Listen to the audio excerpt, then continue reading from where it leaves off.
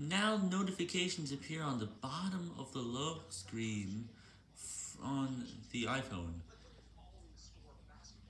What? There's a better way to keep tabs. There's something called live activities. Oh no, this is not good.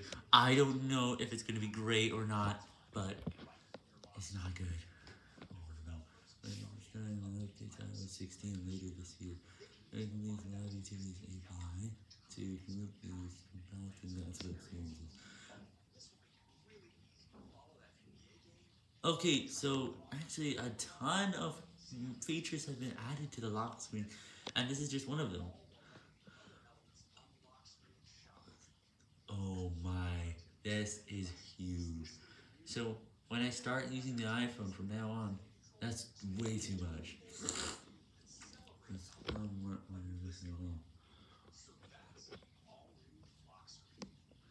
That's it.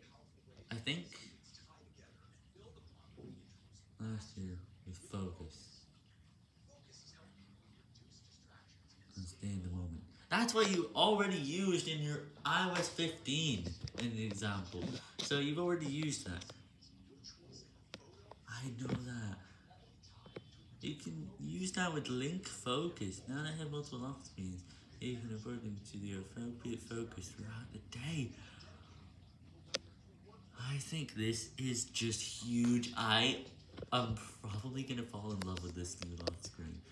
In fact, I could even add everything. Anything on screen too. Wait. No! Why is there search at the bottom of it? That's not good. That's just not good. It's gonna ruin a few things. Filter out distracting content. Click on Safari, and instead of seeing all of your websites, you can turn on work focus and only see those that relate to work.